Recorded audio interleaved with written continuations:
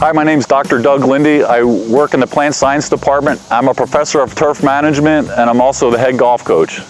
The favorite class I teach is case studies in turf management, and in this class I take the students off-site and we study real-world turf problems and come up with solutions together. One piece of advice I have for students is to recognize and take advantage of opportunities. Last fall, I sent out an email about volunteering for a professional golf tournament nearby, and I had 10 students take advantage of that opportunity.